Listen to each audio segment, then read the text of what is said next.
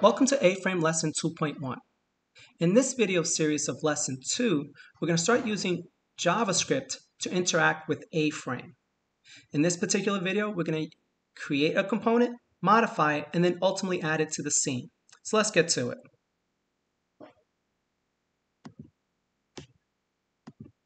So let's see what we have. This is essentially the basic template that you get from AFrame IO, minus the cylinder, the plane, the box, and the sphere.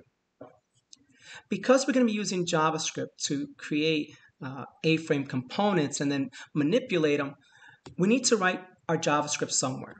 So using Replit, they give us a file called script.js.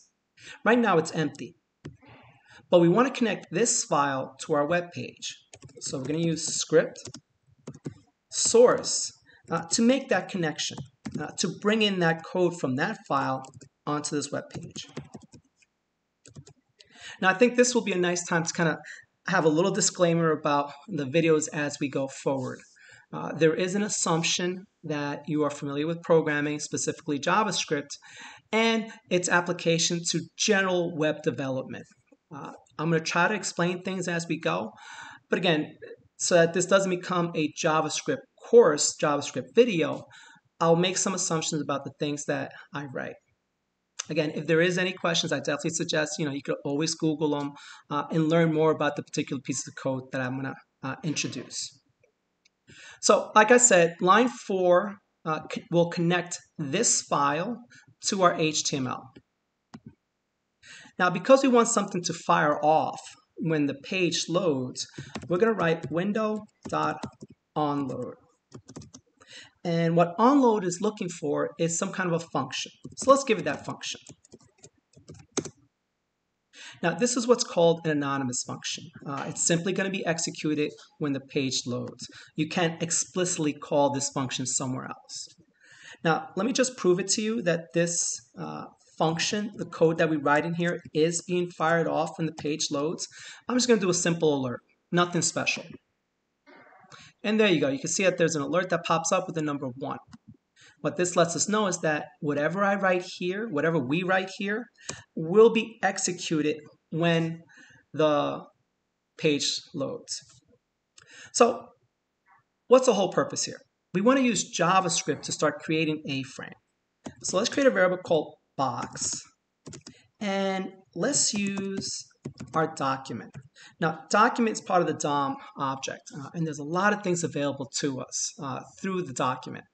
One thing that it lets us do is to create elements. And if you recall, during the first video series, we mentioned that AFrame is a web-based technology, that these follow the same syntax as HTML. So these are called elements. So that's what we're going to use here. We're going to use create element, not elements. And what we want to do is we want to create a box. Now, just as a side note, this create element has nothing to do with AFrame. This is just JavaScript and the document object model with HTML.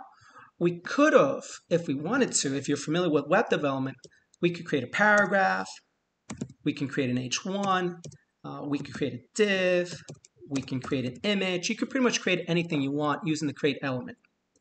Again, that was just a side note. For our purposes, though, we're going to be creating AFrame components, which are HTML elements. Now, the next thing we have to be able to do, now that we've created the element, we want to be able to somehow put that element in our scene, which means we need to have access to the scene. So let's create another variable to represent our scene. So I'm going to use document again. Very powerful object, has a lot of things available to us. And what we're going to use is the query selector. Now, what does the query selector allow us to do? It allows us to grab something from our web page using CSS selector type syntax. Again, if you're not familiar with web development, if this really is your first exposure to HTML and JavaScript and CSS, then just think of it like this. This is going to allow us to grab this particular element. So the query selector is going to grab us the scene. And now what we can do with this scene is that we can append to it the box. And it's that simple. So let's go ahead and run it and let's see what happens. All right, so at first glance you might say, well, nothing happened. We don't see anything. The screen is still blue. Again, it's blue because of the background. But if you recall, all we did was create the box and we added it to the scene. And if you remember from a previous lesson, most components have a default position that's the same as ours. So if I move back in my world, there's the box. And just to prove to you that it is a box, I'm going to rotate around a little bit and just show you. I mean, this is a AFrame box like you would have created by hand. All right, so, okay, we created the box. Let's do something more with the box.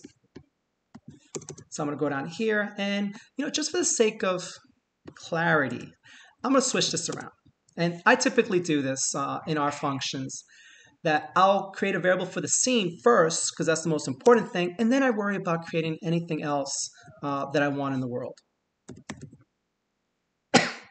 So position is an attribute. So through the box, we can do a set attribute. Now I want to remind you, like I did with the create element, this set attribute is not part of AFrame. This set attribute is a JavaScript function that's attached to our document object model, which is just part of regular web development. So again, you can use a set attribute with just any old element, a paragraph, a div. Again, I just want to keep reminding that because, again, AFrame is a web-based technology, so it does borrow a lot of things from traditional web development. So let's modify the position. So we're going to specify the attribute, which is position, and then we have to specify a value. Again, you can see here it's kind of giving us a little indication as to what it wants. Now, it'd be nice if we can do this, but that is not how the set attribute works. For some properties, it does work that way, but not for the position. If you recall, position is X, Y, and Z.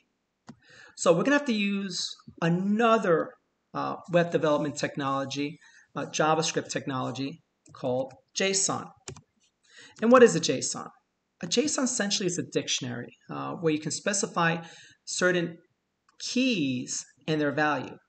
So if you recall, we just mentioned that the 3 zeros were X, Y, and Z.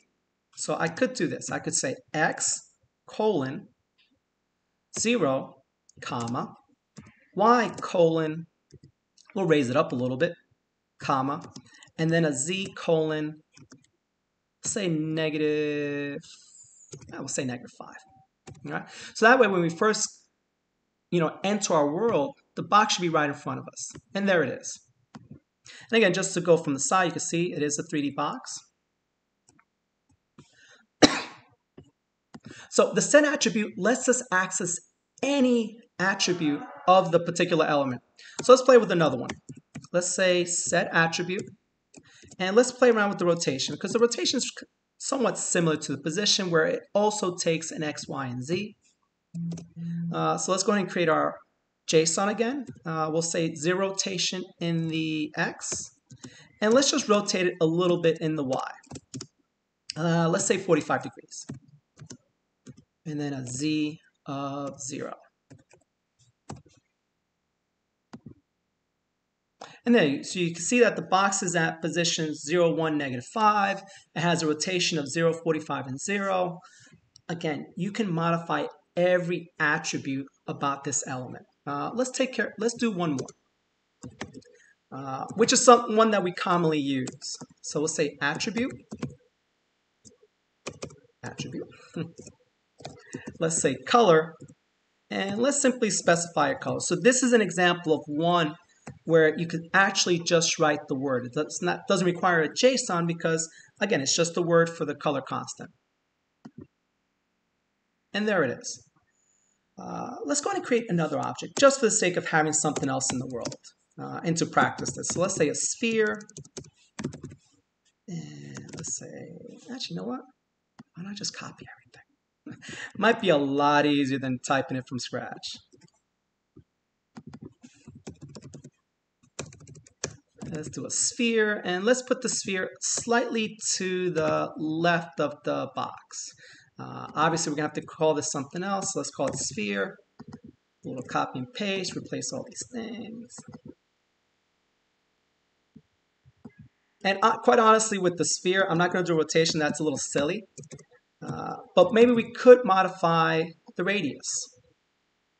So let's make the radius 2. So it's a little bit bigger than the standard sphere, and let's make the sphere a yellow. And then let's add the sphere to our scene. All right, so there is our sphere. I'm trying to see. Oh, you know why? It's like copy and paste. I didn't actually add the box anymore. So let's put the box back up here. And we'll notice that the box is right in there. So let's move the box over to the right a little bit. Let's say 2. And that way we have the box and the sphere. And I'm going to go through the world a little bit. Do a little rotation. Looks like the sphere, because it's so big, it's still in the way. But you can see there, box is on the other side. And again, at this point, you might be thinking, wow, that's a lot of code just to create a sphere in a box. Along with this video, I'm going to show you some examples, because really what the benefit comes from when actually start using a for loop to dynamically create a lot of these boxes. And you can have precise positioning with these boxes because, again, through programming, you can specify the numbers exactly. All right, so let's go back to our presentation and let's review what we've done. So in this video, we've introduced the notion of using JavaScript with AFrame. We explored how to create a component, how to modify various attributes of that component, and then ultimately how to add it to the scene. So hopefully you're excited to be able to dynamically create a lot of AFrame components to your virtual world. Enjoy.